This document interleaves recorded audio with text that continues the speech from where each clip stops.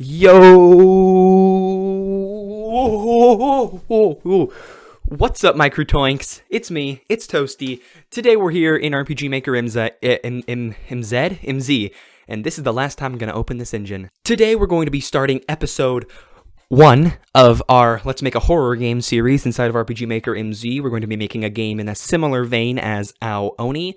I know Ao Oni doesn't have the most complex premise for a horror game, but that being said, it's perfect for a Let's Make a Game series because I don't have to put a lot of effort into coming up with a game idea. So we're going to just steal Ao Oni's and do a little changes, figure something out. Maybe you guys can get some ideas from it. Let's just start doing things in the engine.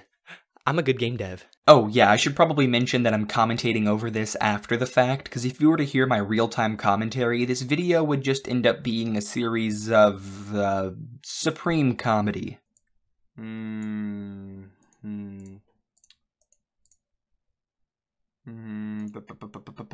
Fuck. Anyways, first things first, I created a new project inside of RPGMaker MZ. This is a relatively important step.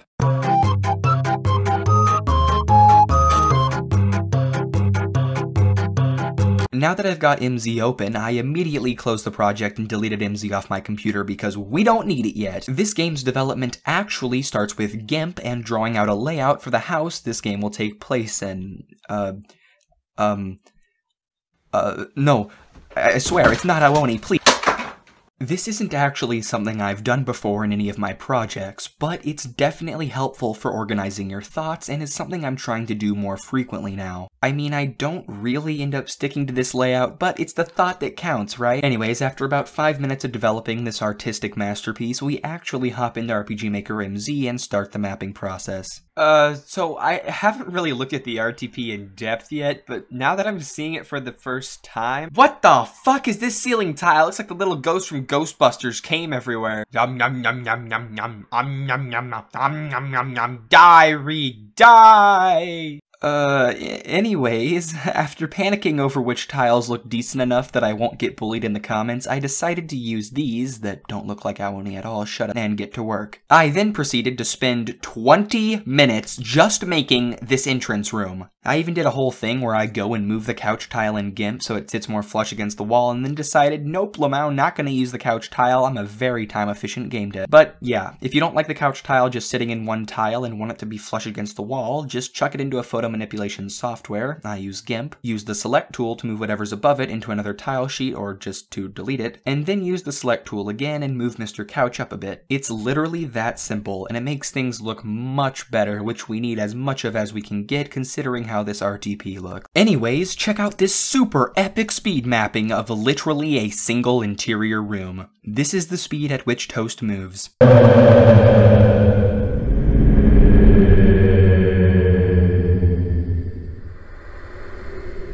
Oh, also important note, I decided to just say fuck it and use these super weird sci-fi doors for literally no reason, so much for the comments not yelling at me. The first map is done. This is the entrance room. Toasty, isn't that exactly the same as Ao Oni's? No, shut up! The stairs are different, you dumb fuck. Now, to add some atmosphere. Doing this is the only way to make my shitty mapping appear halfway decent. The way I do lighting in my main project, Amy, link to my Twitter's in the description if you want more info, is by using a combination of picture overlays and an on-screen tint. This isn't a super revolutionary way of doing things, but it looks pretty good and I don't know how to use the CAS lighting plugin. So I went and stole the picture overlays I use in Amy and placed them into this game's project file. I'll leave a download link to these images in the description. After doing this and completing the daily ritual of closing RPGMaker and reopening it so my file changes appear, I slapped an event onto my map which ran the show picture event and made a tense screen effect. I tinkered with these for a few minutes until I got the effect I was looking for, and boom bada bing, it's time to put in footstep sounds. This is the most important part of making a horror game, and you know that's true because I said it. Anyways, all I did to get this working was copy the tutorial I made for footstep sounds in RPGMaker MV, since it literally works the exact same for MZ. I again stole from Amy and used her footstep sounds here, again download link is in the description. Then I made this clock BGS, which is in the RTP, play on the map, and boom bang your sister, we have atmosphere.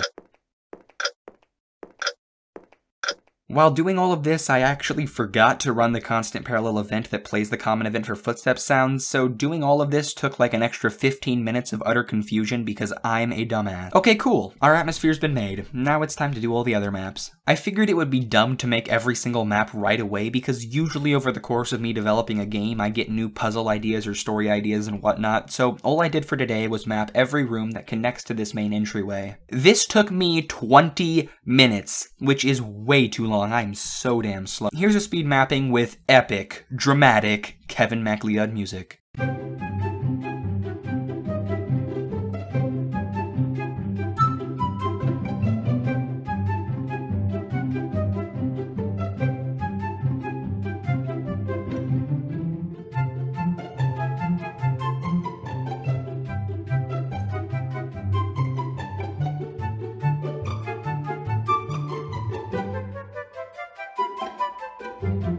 Ha ha ha ha ha, you done there, Past Toasty? Thank Christ, my ears were about to fall out. Okay, so we've finally finished mapping. Now I see why Echo 607 just used the default maps. Please don't bully me in the comments. There's just a few more things I added to the game before ending this video. I placed the footstep sounds parallel event onto every single map, and made a new footstep sound event with a carpet sound effect for this room. I also fixed some tile collision errors and murdered Reed. Oh, and I forgot to mention that a while back I actually implemented this plugin that was shared in my Discord server after my previous display of hate towards this button that completely removes it and resizes the menus. So, cool beans, we've got our basic horror game setup.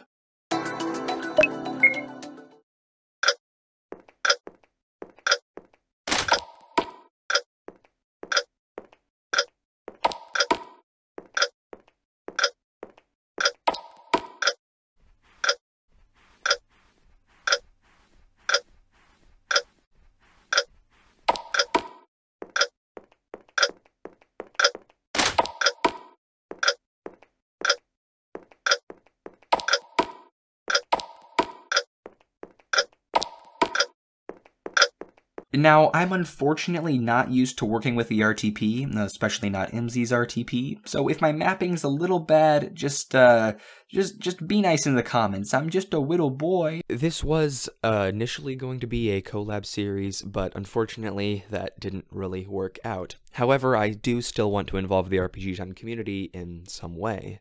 It probably, most likely, won't be to the extent of the amalgamation project that Driftwood Gaming is doing, but I still want to involve you guys, and if you have any ideas, please let me know in the comments below. That would be awesome. Plus, then I can just blame it on all of you when the game turns out bad. That's going to be the end of this video, my croutons. I really hope you enjoyed this style of Let's Make a Game video. It's going to be how I do all future ones, if and when I ever do those. And yeah, I'm just not very confident in my unscripted humor, so doing it like this is better for everybody, you know. Anyways, have a great day. I'll see you in the next one. Goodbye. I emerge like a beautiful swan.